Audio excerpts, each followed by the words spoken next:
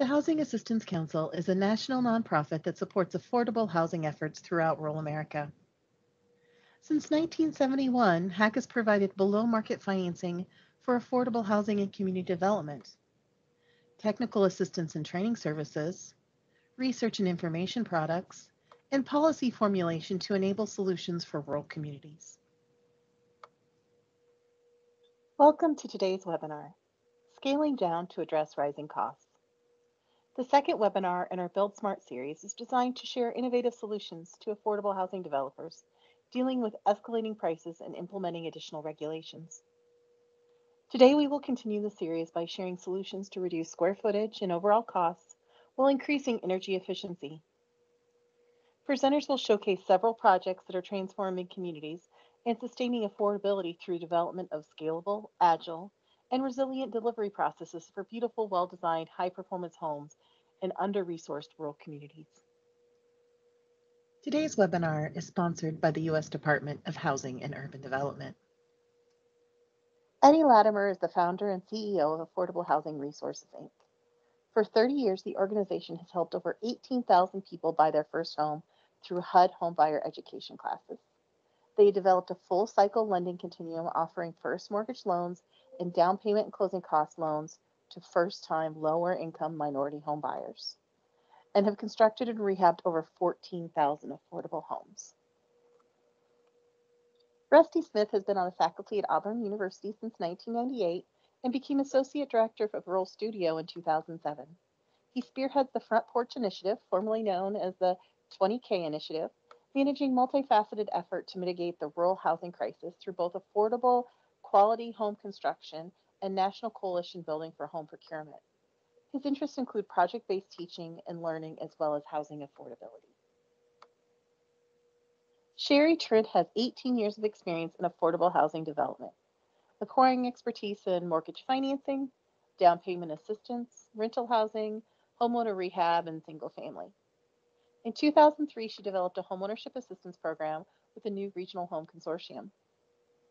She was selected as the Director of Housing Programs in 2007 for a regional planning district and facilitated program growth through partnerships with local, county governments, and municipalities.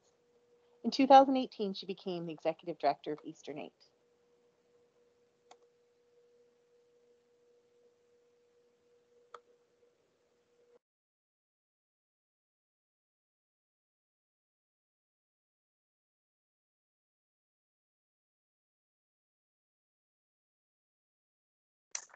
So hey everyone, thank you for joining us. I'm Rusty Smith, Associate Director of Auburn University's Rural Studio, and we're delighted to be part of the Housing Assistance Council Build Smart webinar series. For my part today, I'm going to take about 15 minutes to talk about how Rural Studio is working with partners like Affordable Housing Resources and Eastern 8 to build smaller, to build scale. First, I'm going to introduce Rural Studio's Affordable Housing Research and Technical Assistance Program that we call the Front Porch Initiative. And we're going to share some key insights into our multidimensional approach to addressing equitable access to high-performance affordable housing. I'll then share a bit of high-level information about the work we're doing with AHR and Eastern 8 in Tennessee, as well as a bit of background on a disaster recovery project that we're working on in the Florida Panhandle. After that, Eddie Latimer, who's the CEO of Affordable Housing Resources, and Sherry Trent, Executive Director of Eastern 8 CDC, will share more detailed information on our partnerships in both Nashville and Johnson, Tennessee, respectively.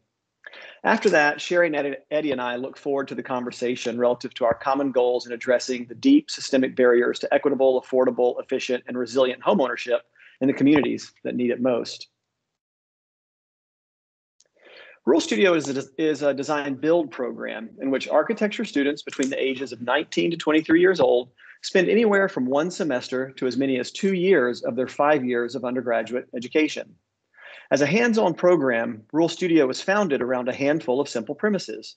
First, we embrace the idea that the best way to learn how to do something is by actually doing it. Rural Studio is action-oriented, and we try to get things done. Second, we have found that when faced with difficult problems, it's always best to tackle them together. So Rural Studio is extraordinarily team-oriented, and we always work with external collaborators like you all here. Combined with our belief in the importance of action, with our penchant for teamwork, Rural Studio acts not just as a research think tank, but also sort of a do tank as well. Finally, and perhaps most importantly, we believe that everyone, no matter their circumstance, deserves a safe, durable, healthy, and dignified place to call home.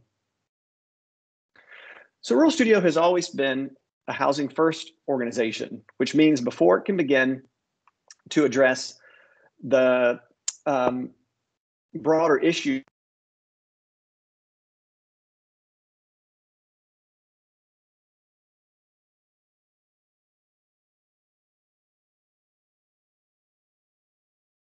Rusty, I think you're muted. There we go. We just lost you for about 20 seconds. Sorry about that. So what I was saying is that Rural Studios, thank you for that. So Rural Studios has always been a housing first organization, which means that we can begin to address the broader issues faced in our low wealth communities. We must first make sure that everyone is decently housed. Although as shown here, however, Rural Studio students have designed and built well over 200 projects for our community, including more than just houses. There are projects like resource learning centers, libraries, town halls, fire stations, boys and girls clubs, a lot of healthcare and educational facilities, and lots of parks and recreational work. Suffice it to say, if our community needs it, our students can design it and build it. So why do we do that this kind of work if we really take this sort of housing first approach? Well, one of the best examples for us to talk about this is to share a story about the fire station that 4 of our students designed and built in Auburn, Alabama. So while working on developing affordable housing prototypes, the students came to realize pretty quickly that one of the significant barriers to affordable homeownership in our community was the lack of adequate fire protection. But why was that really a problem?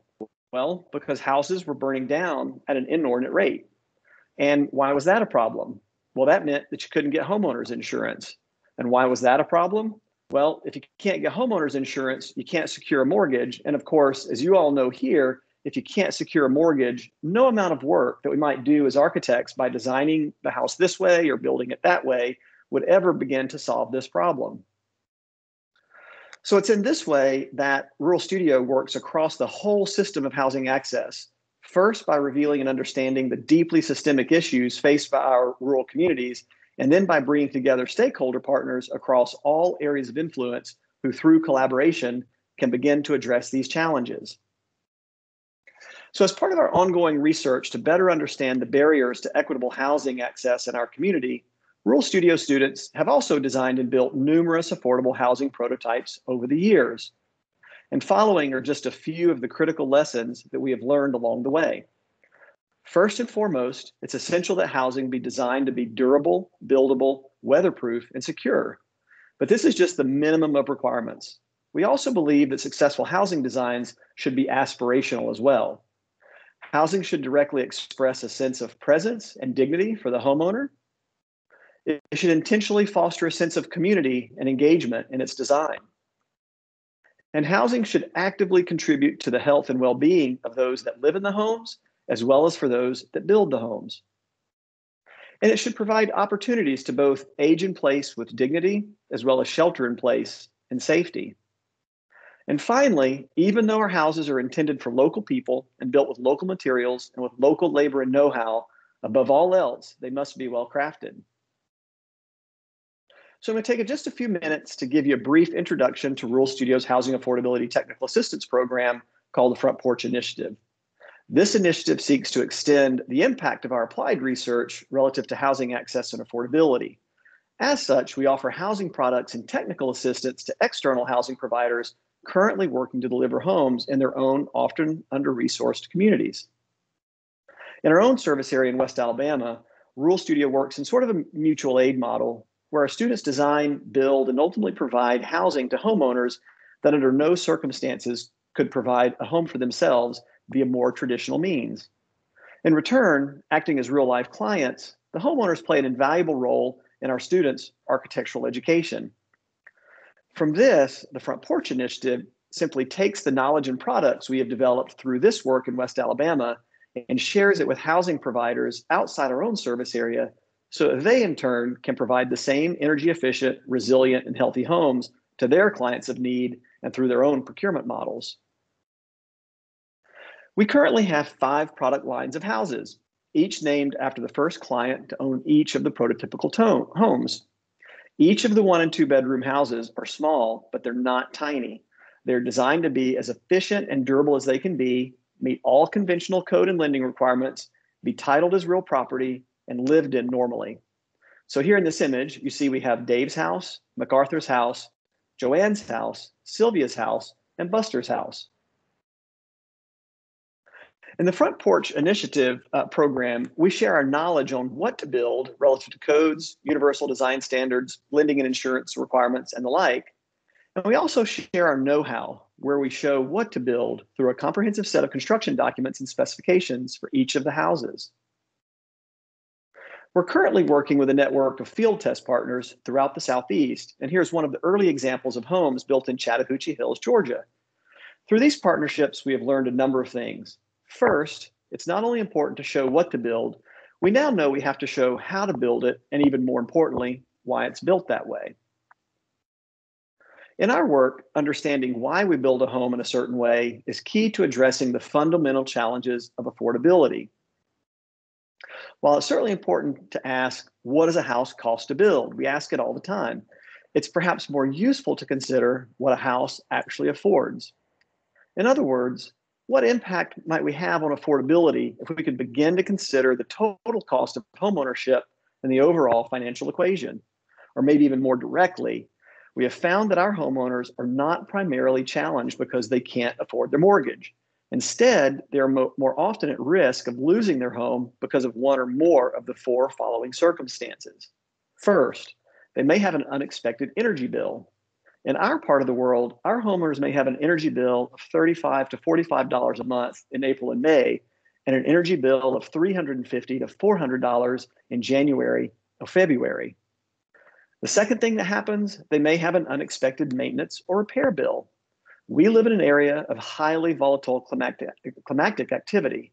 Maintenance and repair due to storm-related events and the long-term displacement it often causes plays a significant role in the financial security of our homeowners. Third, our homeowners might have an unexpected healthcare event in their lives. And the fourth area of influence on our homeowners' financial well-being is that our homeowners rely predominantly on part-time work, shift work, and seasonal work to make ends meet, and additionally live in highly complex kinship networks in which everything is shared, from housing, transportation, and income to food, elder care, and child care. Any disruption in these community networks can be disastrous for generations of a family. So in addition to managing the upfront costs of construction of the home, it's even more important and impactful to understand how the actual performance of the home in the 4 key areas of energy efficiency, durability and resilience, health and well-being, and strengthening of community networks all contribute in profound ways to financial and economic security. So working with our builder partners like Eddie and Sherry, the Front Porch Initiative provides the information, knowledge, and know-how around each of these instrumental areas to help them make informed decisions regarding both the quantitative and qualitative aspects of building performance, all of which allows a clear decision tree that considers both the cost and value of action as well as the hidden cost of inaction. So here you see 5 variations of Joanne's home, built in Alabama, Georgia, and Tennessee. One of the important aspects of this iterative research is our ability to build multiple versions of each of the homes in various climatic conditions and with different performance objectives as necessitated by our housing partner's particular circumstance. Taken all together, these homes become sort of test and learn laboratories, and this iterative process of evaluating both the cost and value of building performance lends itself to a really highly customizable process and yields a wide variety of housing options and variations. So each house we build offers the opportunity to study different issues of efficiency, resilience, wellness, and community building. One of our most important research questions focuses on finding the balance point between the front-end construction cost of improved performance and the back-end performance consequences in each of these areas. Working with our housing partners, we use our homes to explore the pluses and the minuses of different building standards in their delivery. In the case of this example, we used these two houses to better understand the intersection between energy efficiency and resilience. Both of these houses were built to the Fortified Gold Resilience Standard, but while the house on the right was constructed to the Department of Energy's Zero Energy Ready standard, the house on the left was built to the more rigorous Passive House US standard. And we continue to monitor these houses for ongoing performance comparison and analysis. The knowledge we've gained from this iterative process informs our ongoing work and helps our housing partners make better informed decisions about the beyond code standards that may pursue, as well as the construction processes necessary to maximize these standards. So I'm going to finish up today by sharing a little bit of progress and learning with, like I said, with three of our housing partners. First, Affordable Housing Resources in Nashville, Tennessee. Next, with Eastern 8 CDC in Johnson City, Tennessee. And lastly, I'll share a little bit of our work with Chipola Area Habitat for Humanity in Marianna, Florida. In Nashville, we have 4 recently completed one-bedroom homes with Eddie Latimer, who's the CEO of Affordable Housing Resources and is here today. These homes utilize a detached duplex zoning, which allows us to build 4 homes with 4 separate real property homeowners on just 2 small, narrow lots. The homes are arranged in such a way as to provide front yards, off-street parking, and a shared common courtyard space that you see here. And in this project, we worked from beginning to end with the contractor, Barbara Harper, who owns Honeybee Builders, on all technical aspects of home performance. And it's just one example of how we worked with Barbara. We utilized an initial blower door test in the project, not as a test of performance, but rather as a tool to help her quantitatively understand the importance of doing things right and to communicate with her subcontractors really early in the process of what doing things right really means. By engaging the contractor directly with the energy consultant and the HERS rater and evaluating building performance at several key moments during construction, we were able to just about meet 2008 energy code. As you can see here, we were just about to meet those 2018 energy code expectations while utilizing 2012 energy code requirements for construction. And this was a really important learning opportunity for everyone involved, as the impact of doing things right or otherwise focusing on construction means and methods and not just on the utilization of advanced materials and assemblies is key to increasing building performance without increasing construction costs. Then earlier this summer, we broke ground on the first of what we hope will be many houses with Sherry Trent, also here today, with Eastern 8 CDC in Johnson City, Tennessee. As this project is currently ongoing, I'll let Sherry share you with some details on this project in just a moment. But for us, this is also an innovative and exciting partnership, as Eastern 8 is utilizing a HUD Community Development Block Grant to develop a series of demonstration model homes that will allow the community to see in real life what well-designed, small, and efficient houses might offer. Eastern 8 is currently building the first model home based on the Sylvia's House product line offering. While Eastern 8 doesn't currently offer plans for 1 or 2 bedroom homes, Sherry believes this model home will attract more interested residents to pursue small unit offerings. Here you'll see an aerial view of the house under construction, and it utilizes what we refer to as a 2-bar scheme. They're 2 bars sort of parallel and interlocked with each other, you can see in plan. It fits really well on a narrow infill lot on what otherwise might be unbuildable under contemporary zoning size and setback requirements. And as you can see here, even on a tight lot, Sylvia's House fits well within the existing neighborhood fabric and still offers generous space between the neighbors, along with great views and easy access to both the front and backyards. And then finally, to finish up, in Marianna, Florida, we're continuing this type of technical assistance and learning and have the first of 2 4-infill houses under construction with Carmen Smith, Executive Director of Chipola Area Habitat for Humanity. In this case, Habitat had several unutilized parcels, not only because of their small size, but also because of their rather steep topography for Florida.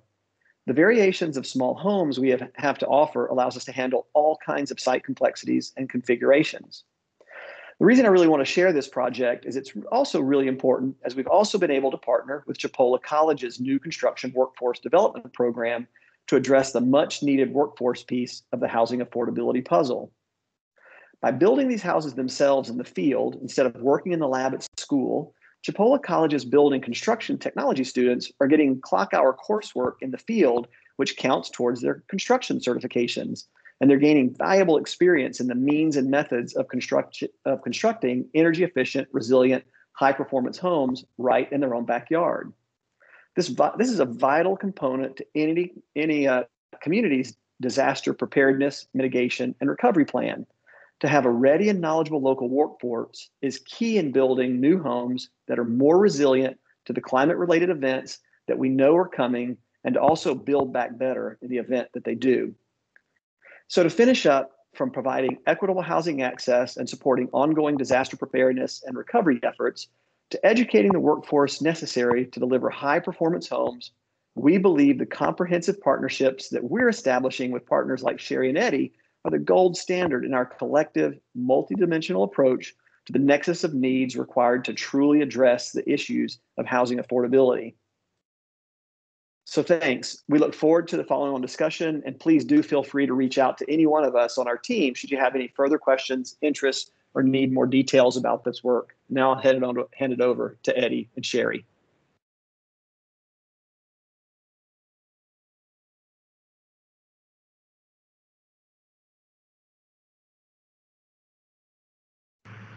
Hello, I appreciate the opportunity to be here. I'm Eddie Latimer out of Nashville, Tennessee, and Affordable Housing Resources, and I don't know where my thing is.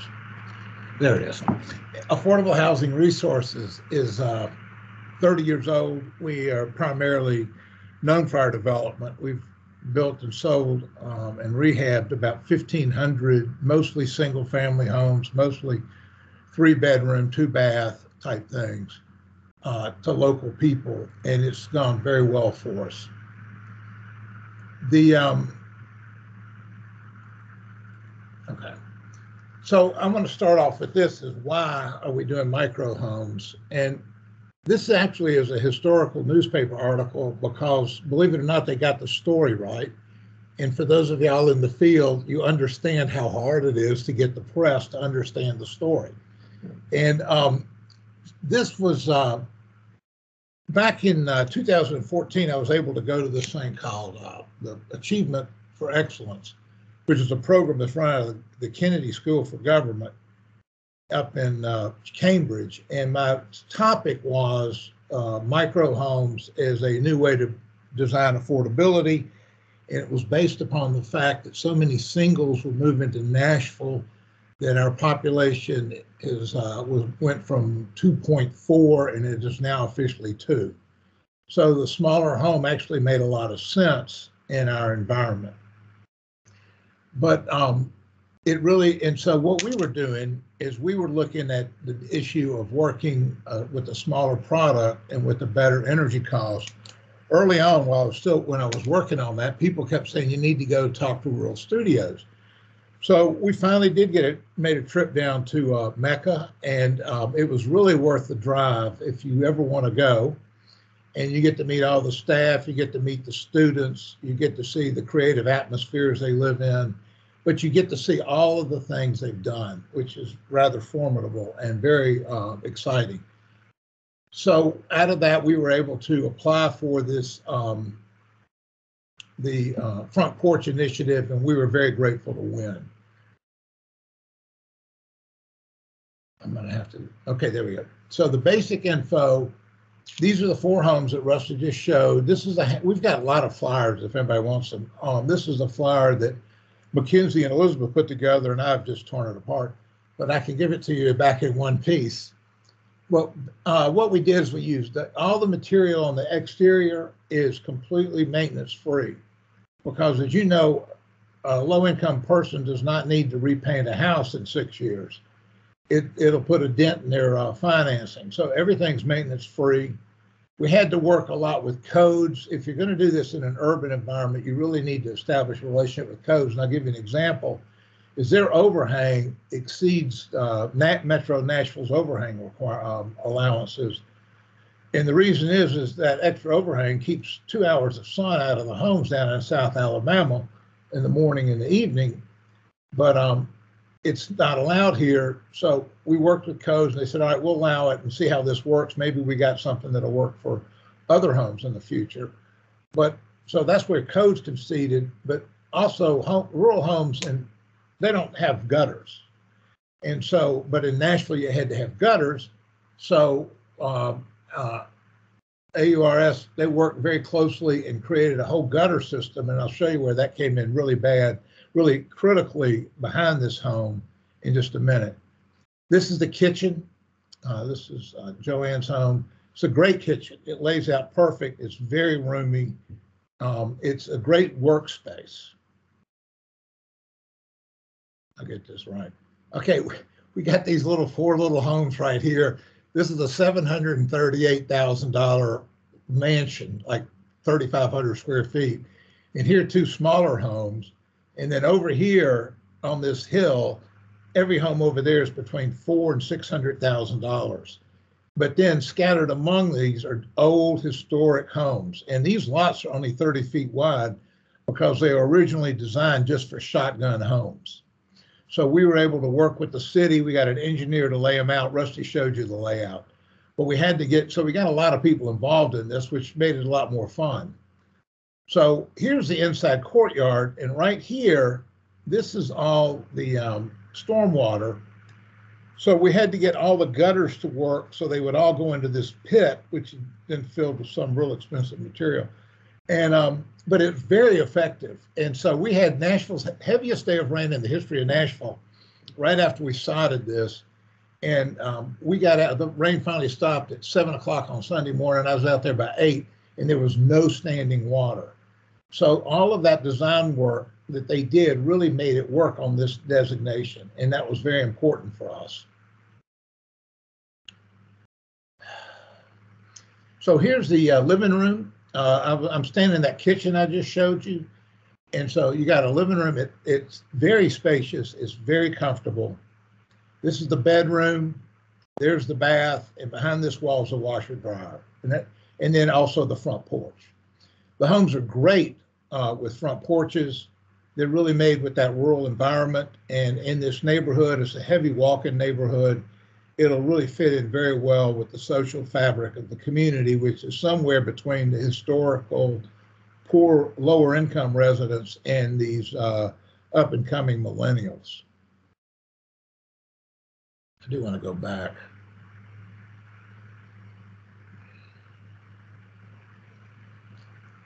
One of the things that we also did on this, I can show you this, is we insulated the exterior of the home, not the box.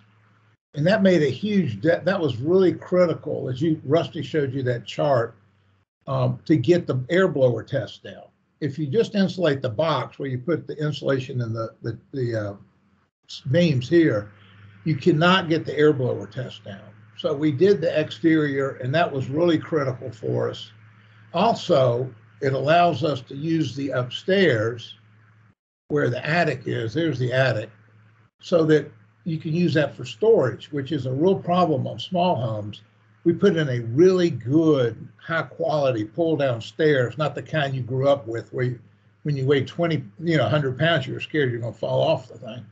But this is a great little set of stairs. And so you can put all your off-season clothes up there. You can put all your decorations up there. So realizing that, we went ahead and just put plywood, OCB board all over the attic so that the residents have access to the entire thing. This is the shotgun home, which is Dave's home. So it lays out really well. You got the kitchen on this one wall. It's very comfortable. This is the bedroom. This is a queen size bed. So everything fits in here very nice and very neat. One thing that's interesting is we did the AC HVAC as a split unit, is a split level unit, but this is an air mover. And so what they had to do to make this thing work is you have to exchange the air every hour. So every 20 minutes, they have a fan up in the attic, and so it blows the air out of the living area into the bedroom. So it comes in here, and then it takes the air out of here, blows it into the bathroom, and the air in the bathroom is pumped out through your exhaust fan. So every hour the air exchanges so that it's a very healthy home. Mackenzie and Elizabeth, I'm looking at you really hard to see if you're nodding, yes, I'm getting this right, or if you're laughing at me, but so far I feel really confident. All right, so here's the front porch. It's a great little sitting area. The woman that actually bought all four of these homes have sold. The woman that actually bought this home, she's just got nothing but plants out there. So these homes are very livable. Every space is very well used.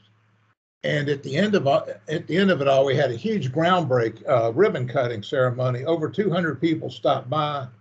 We made the whole event very political.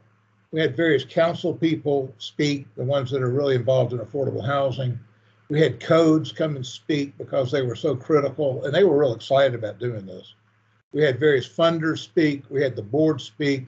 Auburn spoke, and we even had Auburn alumni there. We had a lot of Auburn architects walking through these homes, and their favorite part was the attic, by the way. But everyone that got to speak, we had them all preach affordable, which is why the newspaper got the article right. And so we just were able to use this not only to showcase micro, but to showcase the need for affordable housing. But the media was very interested in this whole lower energy bill because. So we built these homes for 147 to 149. Our 3-bedroom, 2-bath, and 3-bath homes are coming in for 190 to 200, just so you have something to compare that with. And with that, I will turn that over to Sherry.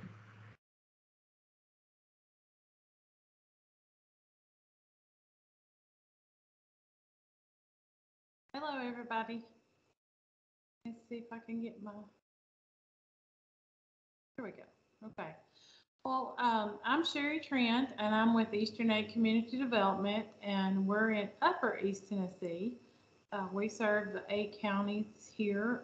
We're close to Virginia and North Carolina, so we have a beautiful part of the world. And Eastern Aid has been in existence for 23 years now, and we have a mission of creating and preserving affordable housing. And as you know, that is getting harder and harder to do. So we have about 300 rental units now, and I think that's very important for us to keep and maintain those so we can have affordable housing for rental. And then we also develop homes. We help with loans, homeownership programs, down payment assistance. So anything that has to do with housing, we try to help out with. So we have found a need in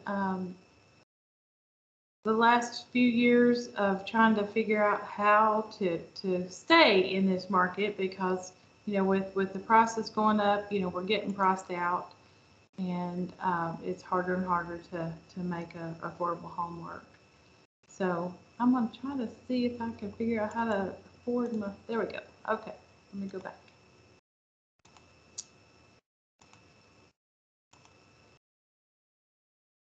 You can use the arrow keys, or there's a button down in the lower left corner. There's a forward and a back button. Sorry. A little further to the left. Okay. All right. I see. Okay.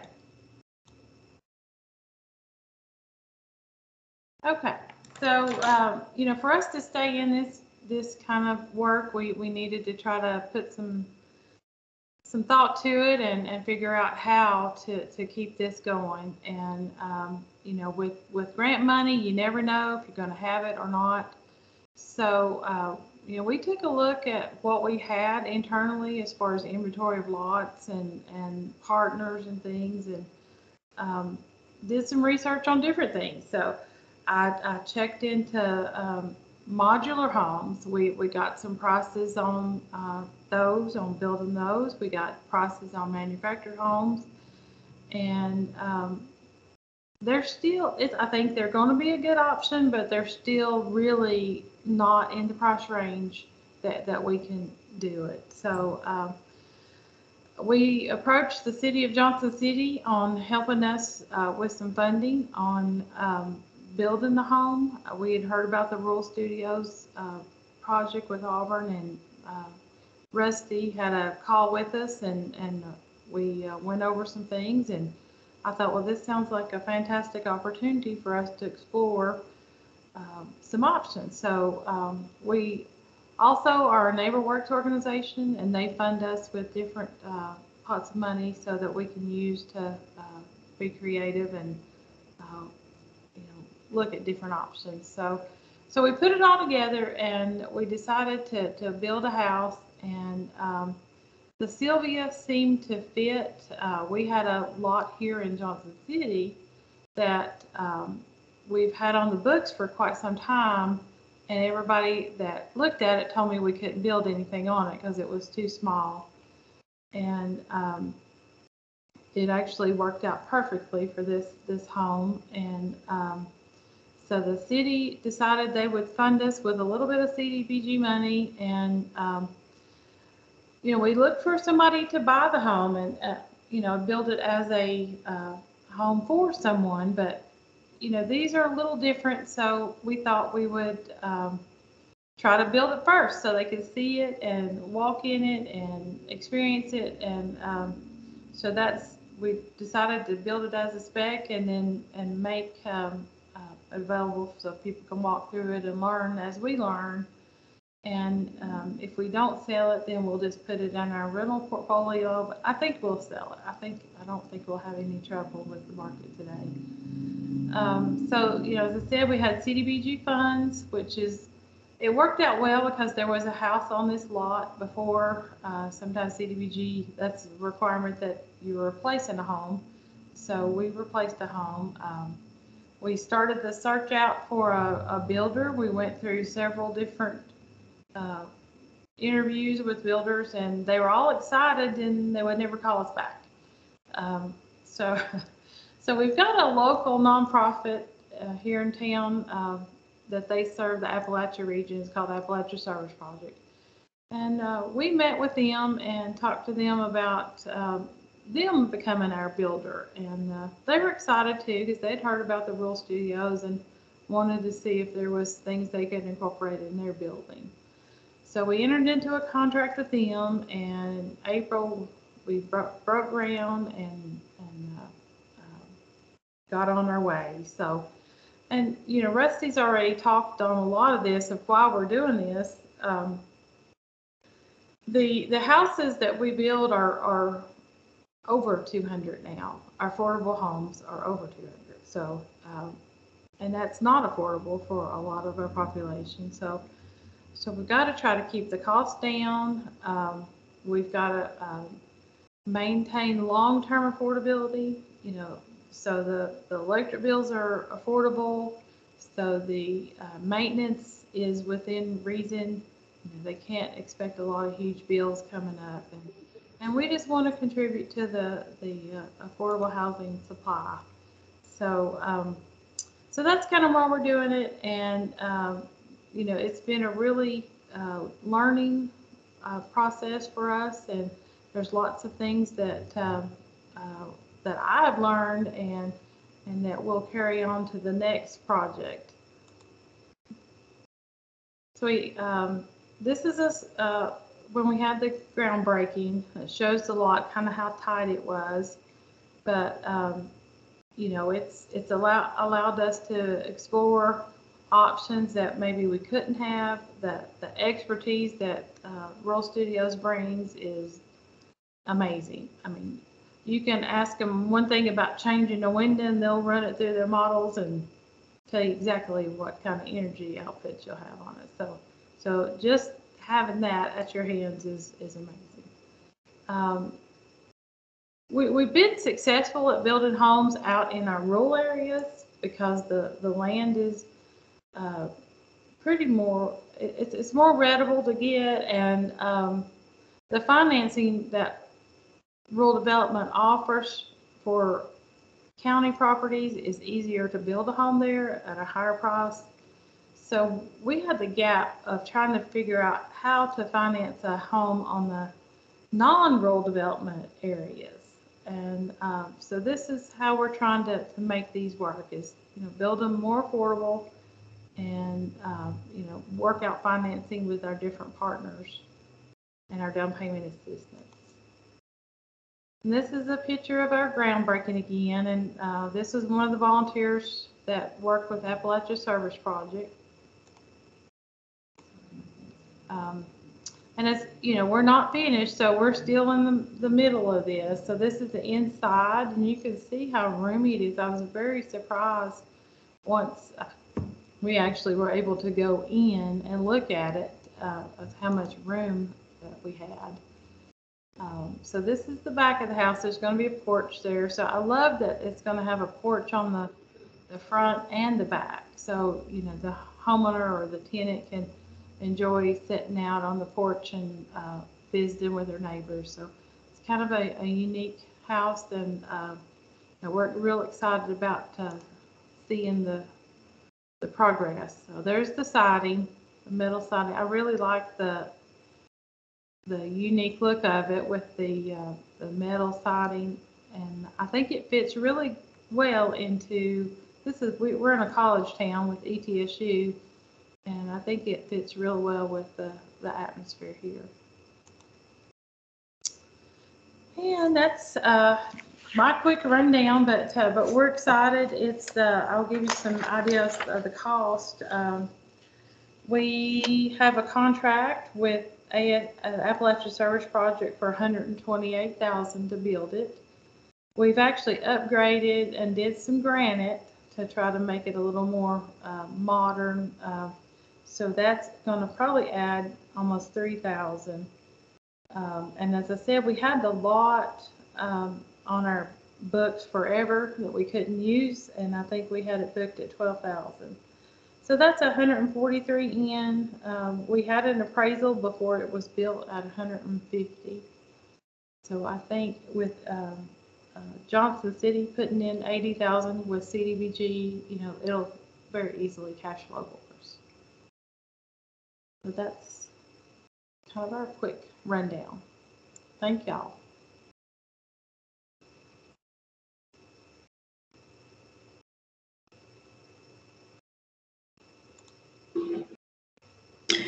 Do we have any questions from the audience participants? We've got a couple in the chat, but if you've got a question, you can unmute and ask your question.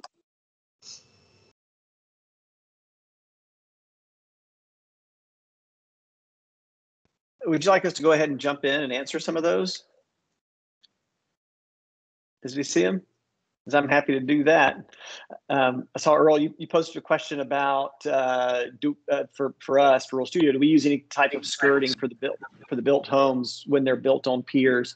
When we do build on piers, about half the time we do. It depends on kind of the owner's desire, the jurisdiction, the insurance requirements, and those sorts of things. But we do have a skirting system that we can use on the houses.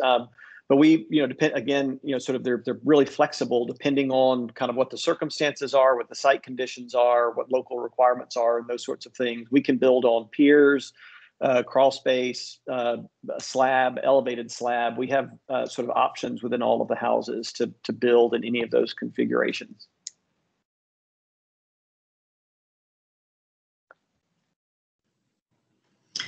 One thing too, to that question about substandard, the local jurisdictions. I mean, jurisdictions are so strange how they function, but one of the arguments that we find is always effective is you're getting no taxes on this little piece of land that has very little value. So if you want to put a house there, you're going to get taxes. And we've found that more often than not has allowed them to figure out some kind of variance that gives us permission to build on that lot or lots. Yeah, and Sherry, you may so speak to this similarly, or may experience maybe the same as yours. We work with a lot of Habitat for Humanity affiliates, and the two little houses that I showed you where I talked about they were an experiment and kind of understanding how energy and durability work together. Those two houses were built on two funny little pie-shaped lots that were unbuildable. The Habitat affiliate, in their traditional 3-bedroom or 4-bedroom house, they couldn't build on those lots. And so exactly to Eddie's point, those lots got donated to Habitat years ago because they weren't really buildable, so they weren't worth anything. It took something that really wasn't worth something and made it valuable. It took a vacant lot out of the community. It brought another, as Eddie suggests, it sort of brought another taxpayer to the community, and it brought another, sort of citizen and voter to the community. Well, that one Habitat has about 60 of those lots in their portfolio that have been donated to them over the year that they're sort of maintaining and those sorts of things. So it's not only unlocked a lot of property that's made it buildable and therefore valuable, it's also opened up the opportunity for an entirely different client base than what those affiliates might normally have. The folks that increasingly, as Sherry had talked about, really need that 1 or 2 bedroom home, not the 3 or 4 bedroom home that's more traditionally offered. But Sherry, have you seen that same sort of trend relative to your property holdings and the kinds of clients you're trying to serve? It really has opened up a whole new market for us, to be able to go in and get these smaller infill lots and do something nice and something somebody asked about if we had difficult time with the local jurisdictions on the small size lots, and it really hadn't, because they want to see those developed too. They want to see the life back into some of these areas that have kind of been in decline for quite some time. So I think it's opened up a whole new market for us on the. I know this is rural, but the inner cities. I mean, I still think of Johnson City as rural, so, but I think it's opened up a lot for us to be able to offer to the cities, and it actually has led to other projects. We've got a properties. There's 3 lots right behind our office here downtown Johnson City that the city has wanted to develop, and we've got a partnership that's formed that they're going to give us 1 lot to build a home on. They're giving Habitat a lot to build on, and the other Appalachia Service Project, they're going to build a home on. So we're going to all 3 build homes on a lot on a street that hasn't had any activity in forever. So it's exciting. And somebody asked about the square footage. I think it's 756 square feet. And the rest of y'all might check me on that. But no, that's good. I thought that was going to be a test, and you passed it. That's really good. Yeah, all of our homes, they range between the smallest 1 bedrooms from anywhere a little over 500 square feet up to some of the 2 bedrooms. Start tipping the scales around 900 square feet.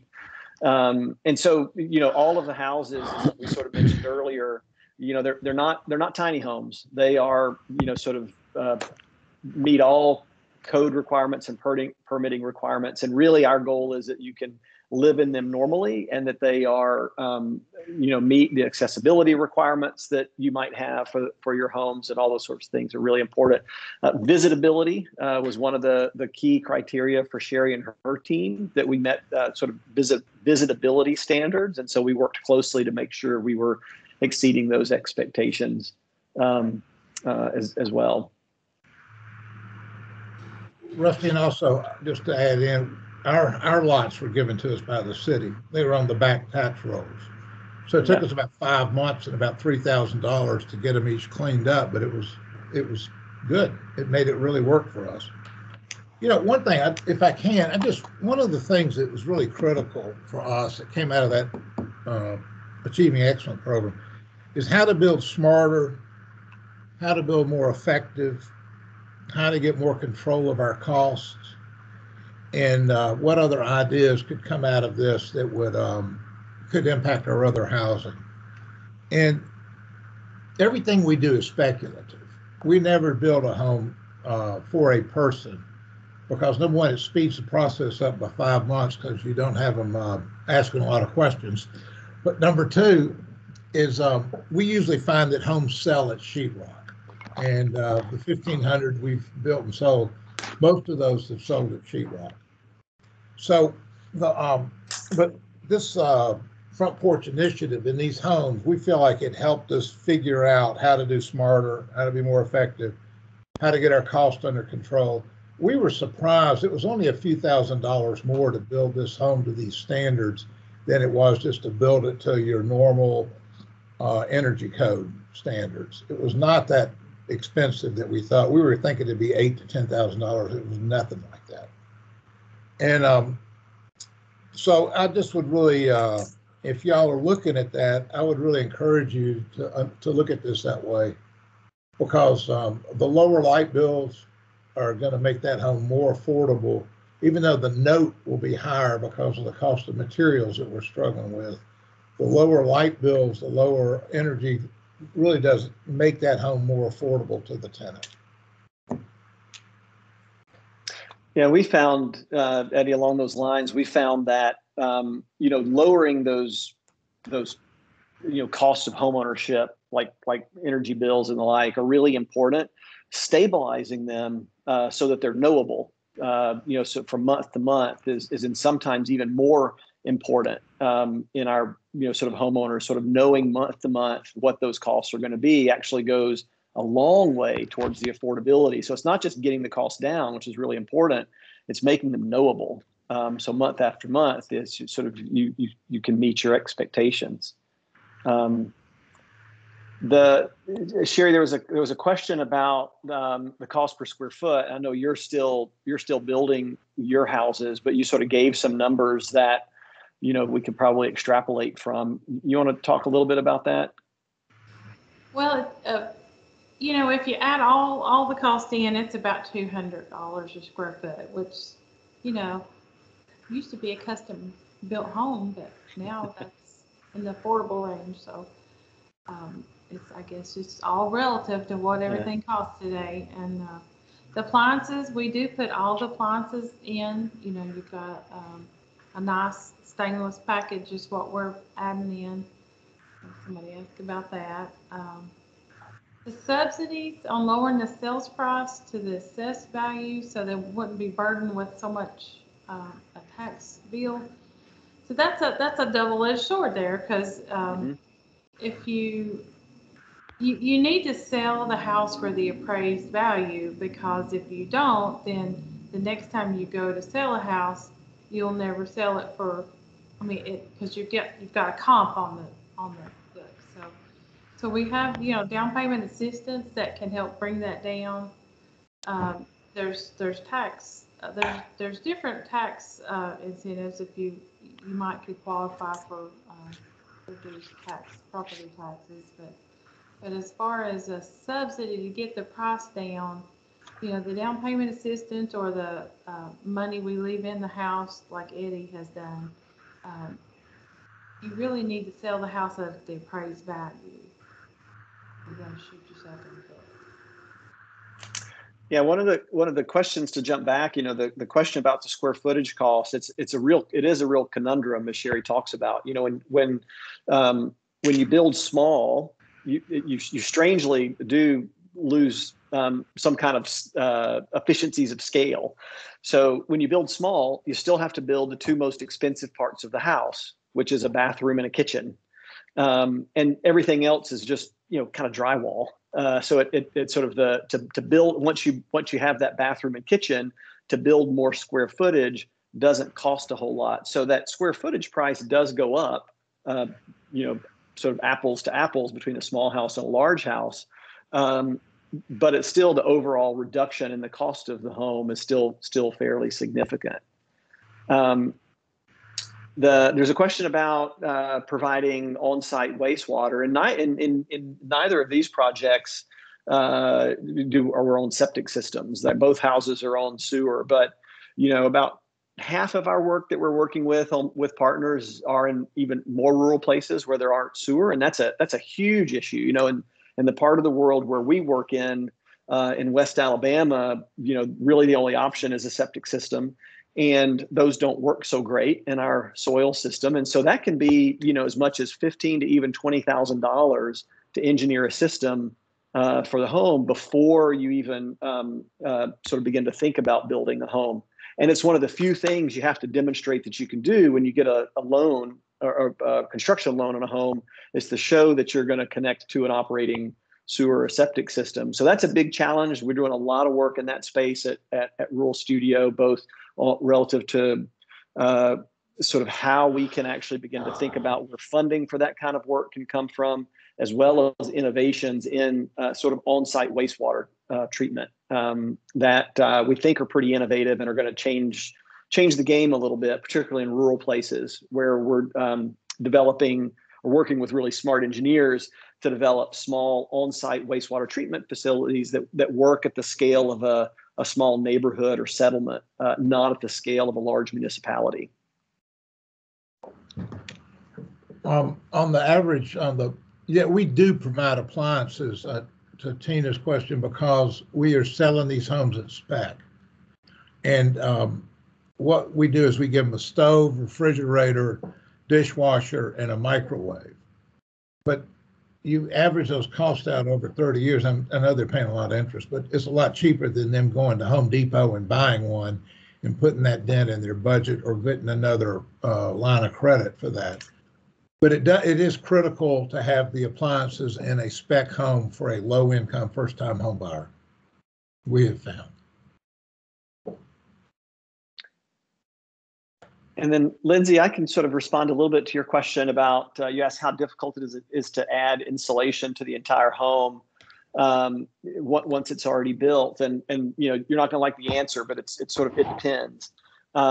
These envelope systems that that's what we call, kind of the building envelope, which is the roof, walls, and floor. They're fairly complex. They're doing a lot of things. They're, providing insulation. They're stopping air infiltration. They're, sort of reducing humidity in a way. So they're asked to do a lot of things. And so to sort of lay another system on top of an existing system that hasn't really been designed all together can bring a level of complexity to it. So you have to look at the system that you have and sort of see how that system might be supplemented or augmented. So it's really not an easy answer.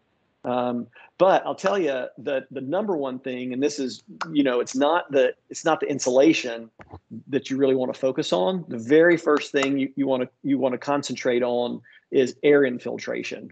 So the more you can reduce air infiltration to the house, the more you can tighten it up. And we're going to say that there's no such thing as a house that's too tight. You've heard lots of conversations about that over the years, but there is no such thing as a house that's too tight. If you do that, it significantly reduces the need for insulation.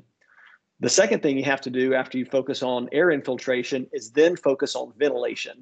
And you want to ventilate the house on purpose, not ventilate the house because it's leaky, because it's got just natural air infiltration, but you want to really focus on the ventilation component of it, and that goes into the system that we use that Eddie was sort of alluding to, is called an ERV, an energy return ventilator, which allows you to exhaust stale air from the house and bring in fresh air from the house without losing the conditioning or the energy that you put into the air to condition it or temper it. So it's really air infiltration and ventilation. Those are the two places you really want to focus on, and then really start thinking about insulation strategies.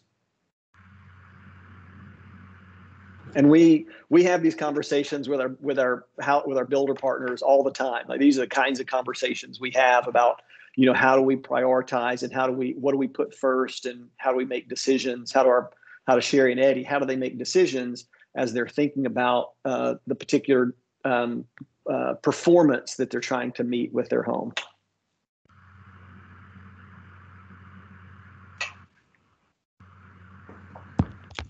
At that level. Go ahead. Go ahead, Ed.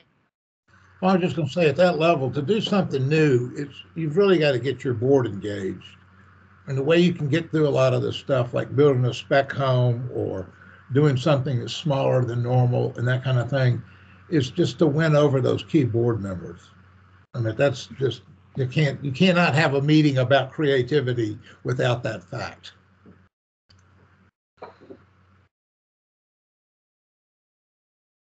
Sherry, I wanted to add one comment onto yours regarding the lot size. There is a lot of information given out here today. I've been building homes for a long time. One of the things that is new to me from your presentation is building on substandard smaller lots. A lot of jurisdictions frown on that. And lot costs in this day and age are going through the roof and adding tremendously to the cost to build a home. So the fact that you're able to work on these scrap lots or the pieces left over by building a smaller footprint, that to me is revolutionary in helping bring the cost down. Building lot, when I was building, upwards close to $40,000, and that's in Florida, and it just kind of escalates from there. So being able to reduce them on a smaller footprint takes a lot of coordination with the local governing staff and all their rules and their setbacks and minimum lot sizes and NIMBYism and all that goes into that. So I applaud your effort at being successful in building on a smaller parcel. I think that is a huge key in keeping the homes affordable, is to start with an affordable lot. And if you can get them donated because they're leftover pieces, they still work, the neighbors aren't going crazy, I think you have a great concept there to keep prices more affordable. Thank you. And I think we're going to try, like Eddie did, to the lot we've got behind our office here, we may try to go ahead and do 2. It depends on the city, if they're receptive or your area. So we have one jurisdiction that was not receptive and one that was. So, it's just a matter of who you get and what their thoughts are. Well, Sherry, you'll just have to let them know that Nashville's got nothing on Johnson City, Tennessee. So, but I think I know we're going to run up against time. But what I'll share, just sort of tagging on with that, Earl, is that sort of I think what Eddie and Sherry and Rural Studio here is suggesting is not that this is an alternative to other things, but this is in addition to, to your point about the sort of these sort of infill lots and those sorts of things. This is for all of our housing partners. This is in addition to what they're already doing.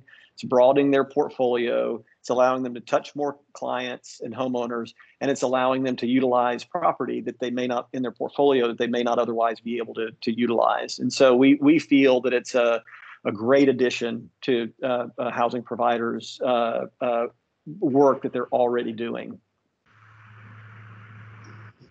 So I'm going to wrap up. Rusty, Sherry, Eddie, appreciate you guys so much sharing your expertise, your knowledge. I know I've learned so much. Everyone has learned a lot, hopefully, from this webinar. It will be on the website for future viewing, and all 3 of these folks are welcome. They would welcome your follow-up to, if you want to talk with them further, please reach out to them because they love to share. So they are there for your assistance if you need it. Thank you for joining us again at HACC for this webinar. We hope you've enjoyed the conversation today. And thank you guys for all this great information. Appreciate you so much. You're welcome. Thanks, Retha. Thank you, Retha. Thanks. Thank you, Hank.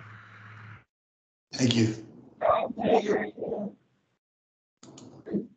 And if I sound terrible, speaking of construction, they just started construction right outside my door, like the street crew up the door. I'm so sorry. Thanks, everyone.